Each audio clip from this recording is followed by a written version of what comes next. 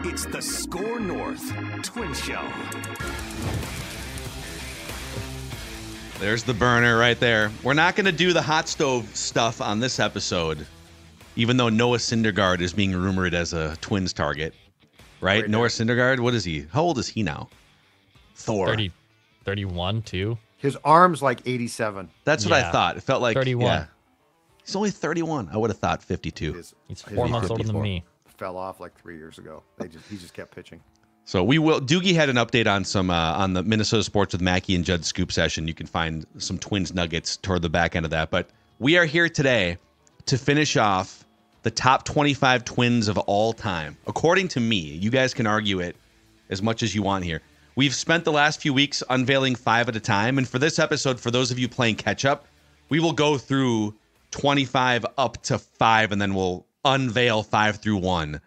And I know Judd's already been like, especially like 11 through 15 and maybe even 16 through 20, he's taken issue with some of these. So we can spar it out once the list is complete. I think the last list that you did, which was what, 6 through 10. I think that's the one where I suggested that we actually have an episode to break this down. Pretty sure I was fine up until 10. Okay. So we will have that sparring session, and we will unveil here the top 5 Twins of all time, presented by our friends at Zero Res. Gentlemen, when's the last time you did something other than just vacuum your house or maybe a light dusting? Okay, that's where I was driving around yesterday, getting lunch with our guy Manny Hill, producer on SKOR North back in the day, and still works for 1500 ESPN. And I was driving behind a Zero Res van. And I thought about pulling up alongside and like, hey, guys, we love having you on our shows. But they probably wouldn't have known what I was talking about. So they would have probably called everybody. the cops and reported your license plate. Why is this doofus waving at us? So Zero Res is here to deep clean your home. You can get 3 rooms Zero Resified starting at just $119 and a free hallway as well. And $75 off when you get your air ducts Zero Res clean. That's 952 Zero Res or ZeroResMinnesota.com. 952 Zero Res or ZeroResMinnesota.com. Ask for the SKOR North special to get those things. Spell it forward or backward. It spells the same. Zero Res. Okay. We unveiled, honorable mentions. We'll throw these guys out. This is going all the way back like a month ago. Mudcat Grant, Eddie Gordado, and Michael Kadire were honorable mentions. They did not make the top 25. I would even say like Corey Koski came pretty close. Really underrated, sneaky underrated player for the Twins. Yeah. So he was kind of in that mix too. 25. And I did consult with 2 former Twins general managers who I said, hey, am I like omitting anything glaring? Do I have somebody that's misranked by like 5 spots? And they both said they had a couple little qualms, but they both said, okay, it's pretty good. You're not embarrassing yourself completely with this list. So 25, Brad Radke. 24, Earl Batty. One of the great catchers in early Twins history, 4-time All-Star in the 60s. Jim Perry, the 1970 Cy Young Award winner for the Twins. Good one. Number 22, Greg Gagne, one of the great defensive shortstops in baseball during his time. And number 21, Cesar Tovar, the ultimate jack-of-all-trades player for the 1960s Twins. Number 20, Bob Allison, just rock-solid power hitter, corner outfield staple, 2-time All-Star. Number 19, Joe Nathan, the Twins' all-time saves leader.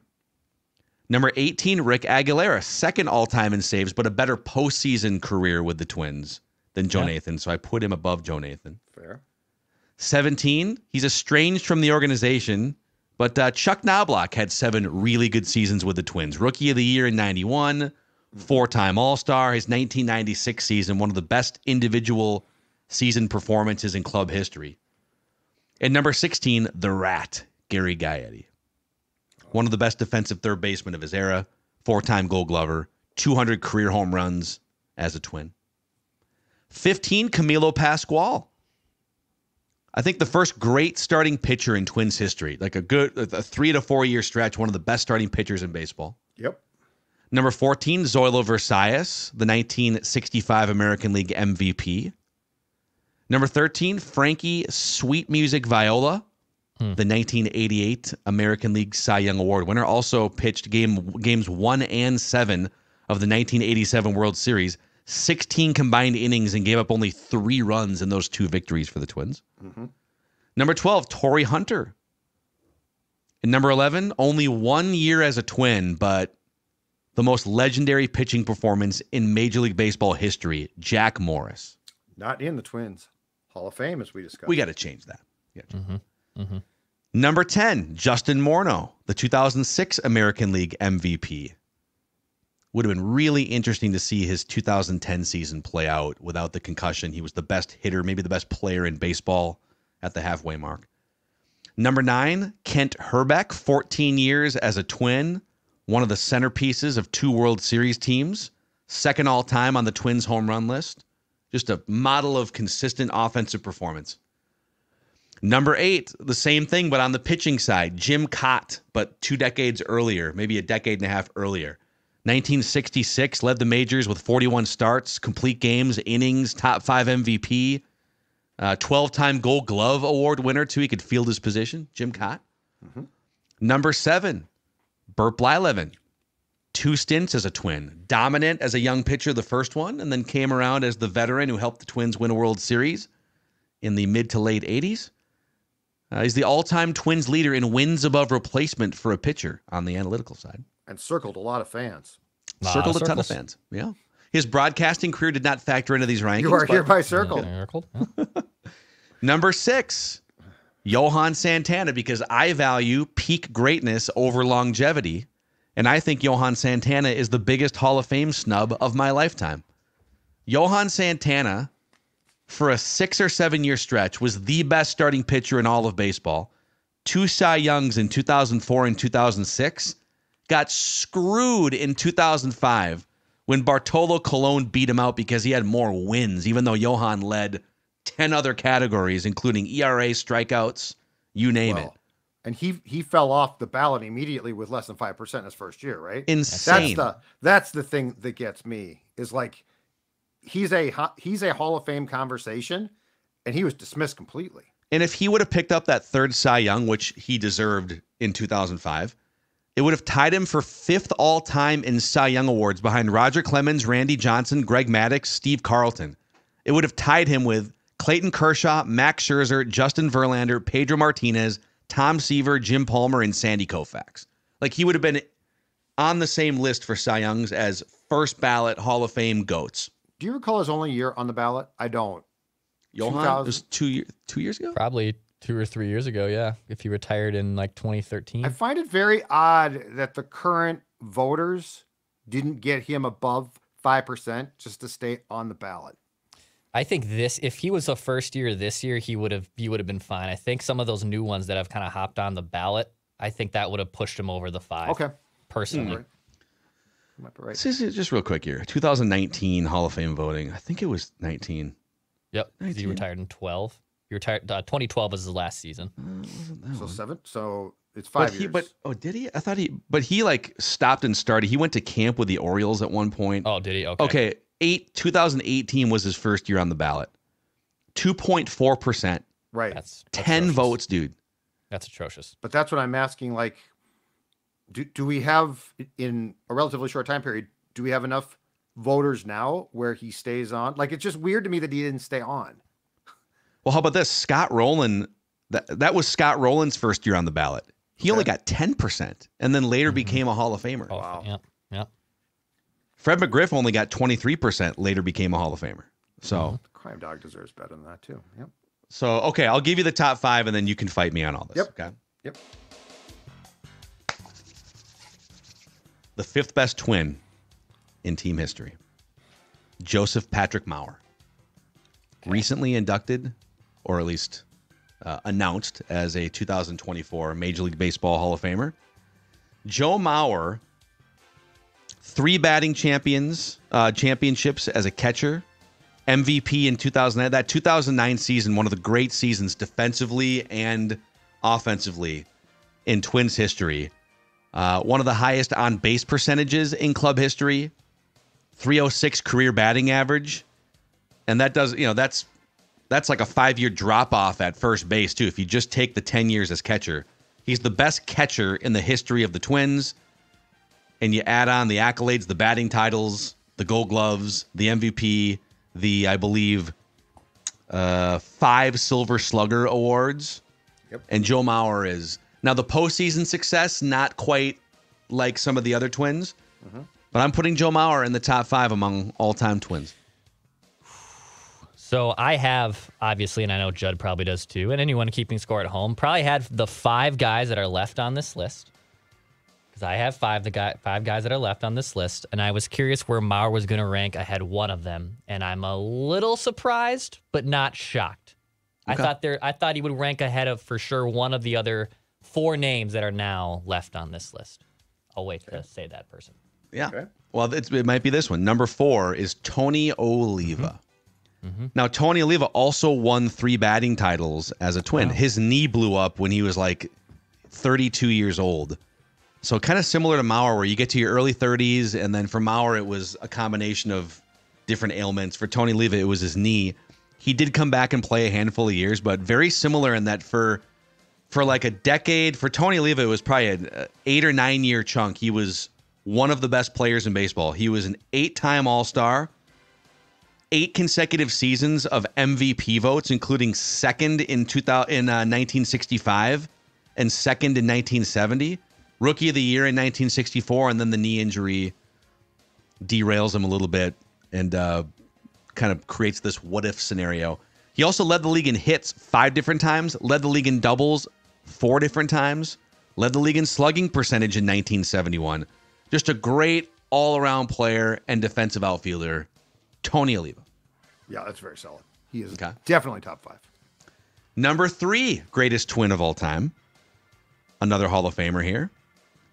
Harmon Killebrew. Oh, the old timers are going nuts. Yeah, they are. The old timers, I can hear them. I get it. Twins all-time leader in home runs. He led the majors in home runs 6 different times. MVP in 1969, 49 home runs, 140 runs driven in. Yep. Led the league with a 427 on base. You want to talk about top of the mountain Twins power hitters. Harmon Killebrew stands atop, and also has the most clean and pristine autograph signature in Twins history. But that did not play a role in these rankings. A little bit. His autograph is really nice. So Blyleven circling you clearly people read couldn't every get him up higher? Yeah. And so I get it. Like Harmon Killebrew, if you just look at the numbers, you can make a strong case that he should be number 1. And you could make the same case about number 2, another Major League Baseball Hall of Famer. Rodney Carew, the second best player in Twins history. MVP in 1977. He was an all-star. He played in the league for 19 seasons, 12 with the Twins. He was an all-star every single year he was a Twin, from his Rookie of the Year campaign in 1967 all the way up until 1978 when he eventually left for California. He was a 7-time batting champion with the Minnesota Twins. Starting at age 23 in 1969, he also received MVP votes in another 8 seasons, aside from the year that he won the MVP. So Rod Carew, number 2, and the number 1 player in Twins history, also a Major League Baseball Hall of Famer. For my money, Kirby Puckett. And I know that Kirby only has the 1 batting title. He doesn't have an MVP award. He never led the league in home runs. I get all that stuff. But as an all-around player, and when you factor in the clutchness, 1991, hop on my back, boys. I'm going to rob an extra base hit off the plexiglass. I'm going to hit a game-winning home run to see you tomorrow night. Gold Glove Awards in 6 different seasons. Silver Slugger Awards in 6 different seasons. Kirby Puckett is the best Twins player I ever saw with my own 2 eyes. And I'm putting him number 1 on this list. Also career shortened by at least a few years when he woke up blind in spring training in the spring of 1996. So Kirby Puckett, number 1. Puckett, Carew, Harmon Killebrew, Tony Oliva, and Joe Mauer round out the top 5. Johan Santana, Burt Blyleven, Jim Cott, Kent Herbeck, Justin Morneau round out the top 10. Jack Morris, Torrey Hunter, Frank Viola, Zoila Versailles, Camilo Pascual get you to 15. And then Gary Gaetti, Chuck Knobloch, Rick Aguilera, Joe Nathan, Bob Allison, Cesar Tovar 21, Greg Gagne, Jim Perry, Earl Batty, and Brad Radke. There's your top 25 Twins of all time. Bravo. Crucify me in the comments. That's good stuff. Well, Go. I think the old timers are going to crucify you on Killebrew, but those top three are incredible. So that's a very. I think that depends on who you saw play, when they played. The Pocket World Series stuff cannot be ignored. It just can't be. Yep. Which is why I think that I don't have a lot of quibbles here. I think it's a very solid list. The only one I might move up based on the World Series is Viola from 13 a little bit. Not near the top, not top 5. I'm just saying you got to be specific though. This is the top 25, man. Like we got to. Yep. So I'm probably moving Viola into my top 10. Wow. Is he ahead of Jack Morris? And two Game 7 World Series starters right there. You know, based on the time that he spent here, yes. Okay. Yes. I would put him ahead of Jack. I would probably put him at number 10. I would probably move Morneau down into my 11 through 15. Sure. But that's like one of my few quibbles, and it's not even a huge one. The top 5, the top 3 are hard. I loved Carew, but Puckett, you can't ignore the World Series success. Killebrew was the first ever face of the franchise, and he made a World Series, but he didn't win it. So I have a hard time trying to pick that apart and redo it. And I think that Mauer has proven now that he belongs. Kirby Puckett, real quick, because the postseason was a huge reason why, he was a catalyst on 2 World Series winning teams. We talk about 1991 and the famous Game 6, Hop on My Back, right? In 1987, Kirby Puckett in the World Series batted .357 with a .419 on base percentage. Yeah. And played excellent defense in center field throughout that time, right? I mean, you can make a case he is the most popular Minnesota sports athlete of all time. Yeah, that's a fun exercise, but man, sure. KG's up there for sure. Randy Moss is up there. The 90s were a fruitful time for that exercise. So on the Mauer Oliva front, this is just fascinating because it is splitting hairs basically on who you want to rank ahead of the other. I went back, looked at Mauer's numbers from 2004 to 2013, which this is also about the same amount of games played. The WAR is nearly exactly identical. It just basically comes down to the MVP and what he did at his position. Mauer did. Does that trump what Oliva did at the plate? And Oliva won a Gold Glove once, but certainly was not a elite defensive player like Mauer was at his heyday at the most, hardest position to do it at. But man, that's what I was curious if you were going to rank Oliva or Mauer higher, because they are very similar careers, similar situations with injuries. I would have personally ranked him ahead of Tony, but I wouldn't have fought anyone either if what you did. So I dinged Joe for the postseason a little bit. So for the record, Joe and Tony Oliva combined to play in 7 postseason series, 0 for 7. Neither one of those guys ever got to spray champagne after a postseason series. Right. Joe Mauer, 10 postseason games, 275 average, a 641 OPS. So he only had, he had only 1 extra base hit in his postseason career. Probably should have had 2, Phil Cuzzy. Give him 2. Tony Oliva was a career 314 postseason hitter. And these are small sample sizes. We're talking 10 games and 13 games, so I get it. But Tony Oliva did a lot more damage in the postseason, even though they lost those series than Mauer did. So I did weigh, they're both really similar. Mauer a little bit better on base guy. Oliva a little bit more power. Mauer probably gets the edge position wise and defense, but then Oliva postseason. I wouldn't fight you on really if you wanted to flip flop those guys. Yeah. And then the other one for me, and I know old timers again are probably just gonna murder me for this, but Zoilo Versailles, I know he has the absurd great MVP season, which it's incredible. I mean, 45 doubles, 19 homers, 12 triples, Gold Glove shortstop. I get that. But And MVP does weigh here. Like Justin Morneau won an MVP. Would Justin Morneau be this high if he didn't win the 06 MVP? Yep. But outside of that season, is he firmly in the top 15 players of all time? Yeah, it's how do you weigh peak greatness? And that's where it comes in. Like that 1965 season, in which, by the way, he also hit a go-ahead home run in Game 1 of the World Series off Don Drysdale. Like, I'm weighing that stuff a little bit more. Like Gary Gaetti was really good for a longer period, but he wasn't as good in that one moment in that one season as Oliver Versailles. So that's why I have him a little. Yeah, and that's why I said the one for me would probably to move Viola up into the top 10, into 6 through 10.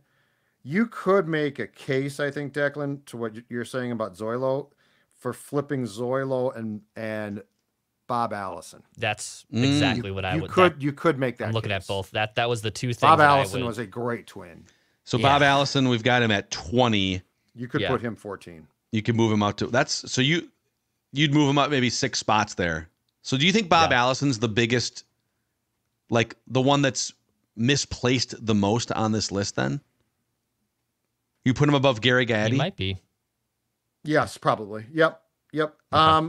I think it's Allison. Closers are hard. It's like Aguilera and Nathan. Yeah, I'm fine with those guys. Yeah, it's so tough. I'm fine with them. Agree.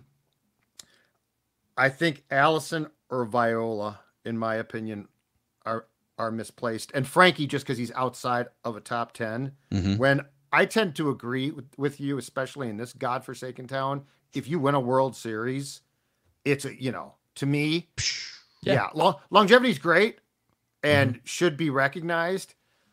But if you're a Minnesota champion, you move in my book a lot. Yep. That's why Jack Morris had to be high up for me. And we could debate like, where do you put him? It's a great season though.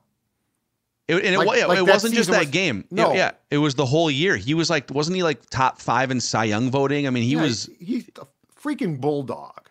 Like he bulldogged that whole season. Seriously. I mean, they don't win. If you look at like the components there, if they had signed a different pitcher, there's a very good chance they don't win or get to that World Series. Like that's a real chance. I mean, Puckett, Morris, guys like that they completely changed the dynamic. And keep in mind, in 87, you had Frankie. Frankie was fantastic. 91, you had Jack. And then guys like Tapani fall in line too. Like if you take Jack off that team and you go to Tapani and say, okay, Tap, we need more. How much more could Tapani give you? We need 10 innings tonight. Yeah. I mean, Kevin Tapani was really good, but I also think that team really fell into place well because guys were slotted correctly. Yep. But good list, dude. It's a fun list. I think like I wrestled over, to me, it was between Carew and Puckett for number 1. Because you can't ignore Carew's accolades. He was the fact that he won the batting title and went to the All-Star game almost every year he was a Twin, which is insane. So, but I just can't get past. Part of it is I was born after Carew left, so I never saw Carew play with my own eyes. I saw Puckett. I felt and experienced Puckett. Right. The 1991 World Series was my first baseball memory as a 6-year-old. So it was hard for me to not put Kirby Puckett number 1. Well, and that's where, unfortunately, this entire show, aside from Patrick when he joins us, on Harmon, none of us saw him play. Yep. So, like, I know he was the face of the franchise. I've seen the highlights. I've seen all of that. But I don't have the appreciation for him as a player that like I do for Puckett or Rodney. Yep. So, yeah. Any other final thoughts on the top? There's another exercise that the audience would like us to do, which I'll bring up in a second. Where's Terry Tiffy? Oh, we just missed the honorable mentions. He just missed, unfortunately. Yeah, I was looking for like potential snubs, and I just went like mostly by team WAR or individual WAR with the team, and I went like all-time hits leaders, and you have everyone on here that I feel like should be on here. So I can't really even find like a legit snub. Yeah. Matty Tolbert probably should be on here. Nick Punto, Otis Nixon. I was a big Otis Nixon guy, man. On those 90s video games, too. The Braves Kelly? version. Roberto Kelly got snubbed. The Twins had some base stealers in the 90s, man. Roberto Kelly. Terry Ryan picked up every guy that hit the market for a while. Jose Offerman was a Twin at one point, wasn't he? Brent Gates. So somebody, let me find, I want to credit their name here because there's another exercise kind of close to this one, but different enough that it would be fun to do a full episode maybe in the next couple weeks as spring training ramps up, where we would put together an actual 26-man roster. So yeah, Morgan Haas is the listener. He says, please leave time after your top 25 Twins list to assemble. He says an all-time 40-man roster. 40. So I think we would do like a 26-man roster. 26. Let's do 26. 26 is perfect. And it would be like a lot of the same guys, obviously, but maybe not. Maybe we'd have to fill out a bullpen. So there'd be relievers and stuff that aren't on this list that we'd have to bring in. Does Crew play second? Does Crew play first? Yeah, how do you... Does Mauer catch? Does Mauer play first? Does or Mauer right play first field base? where he played one game? Does Buxton DH? Yeah. No. Never again. But he might play center. If we're taking the peak version of every player, right. Byron Buxton might be the center fielder. Kirby can play right. Boy, and it's then always Torrey's tough, out man. because Torrey can't play left. Oh, but Torrey could play right. Oh, this would be... Torrey Yeah, could play we right. will do this exercise. Actually, cheat code. If you look, there were a very few times where Puckett was moved to shortstop during games. Yeah. Yep. Puck can play short. I remember that happening one time. I think it happened in Milwaukee, or was it Cleveland? Yes. It happened in Cleveland. It was an in the extra innings 90s. game. Yes, and he ended up at shortstop. And I want to say it happened again, and I forgot about it, but I found it on Baseball Reference. Here's a question. When they bring you in for like an extra outfielder, like an extra infielder, so center fielder, come on in here. We need an extra glove, right? Do you get credit for playing an infield inning? How does that work? If you're so I know this. If it's a 5-man infield, I don't know how, because you're like an extra guy, like a rover. But I know that because I was a big rotisserie baseball league player in the 90s. Puckett going to shortstop qualified him as eligible. Everyone I knew who owned Puckett moved him to shortstop immediately. So only one game would qualify you then. I think most leagues have gone like 5 games in season. Yeah, this was during the season. If you moved to a position during that season, you qualified. So like the next draft, he's back to being an outfielder. But in my league, like Puckett was immediately moved to short. So this guy had a just unbelievable shortstop. It's always great when you have a guy that kind of sucks at catcher. Like Victor Martinez used to be a catcher. And then the next year he gets moved to the outfield or DH or something, but you get to play him at catcher for the entire season. That's so geeky, but I loved that. Yes. So, all right, let us know in the YouTube comment section on the SKOR North YouTube channel. Click that like button and the subscribe button. How would you rank your top 25 Twins? And then we will do a 26-man roster at some point here in the coming weeks. And we'll hit you with a Thursday episode. Unless something breaks here in the next 48 hours, we'll hit you with another Hot Stove Roundup and a random Twin of the Week on Thursday. Thanks for hanging out with us here on the SKOR North Twin Show.